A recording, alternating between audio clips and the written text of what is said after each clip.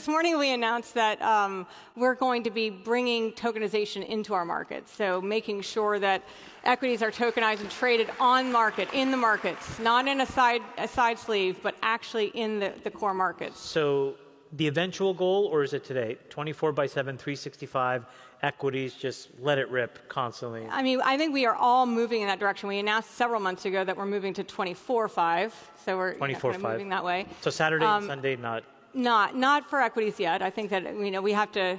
We're walking before we run, but I think that getting to 24/5 is a major advancement for the U.S. equities markets.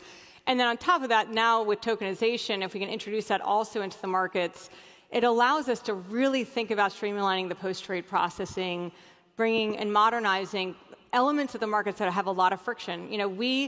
We are hyper resilient and we're hyper scaled. We manage, like today, we had 95 billion messages come into our systems today, and we had a median, return time of 20 microseconds from order to trade.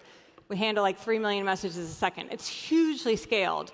But then at the same time, once that trade occurs, there's a different process. And then the post-trade process, as we know, is an area where tokenization really shines. And really cutting down the friction, managing capital flows across the global ecosystem, and really bringing that capability into the market.